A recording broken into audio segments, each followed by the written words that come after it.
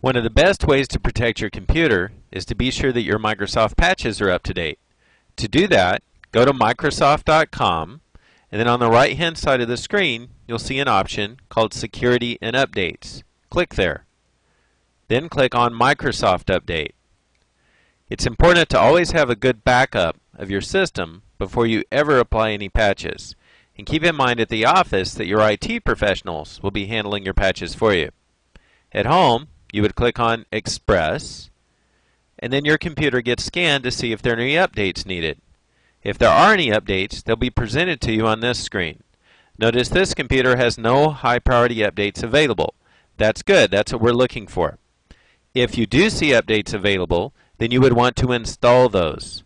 After you finish installing the updates, you would go through this process again. Keep going until eventually your computer says there are no high-priority updates available for your system. That means that you have everything up to date. You want to keep checking this again and again. Microsoft generally releases patches on the second Tuesday of every month, although occasionally they can release patches in the middle of the month as well.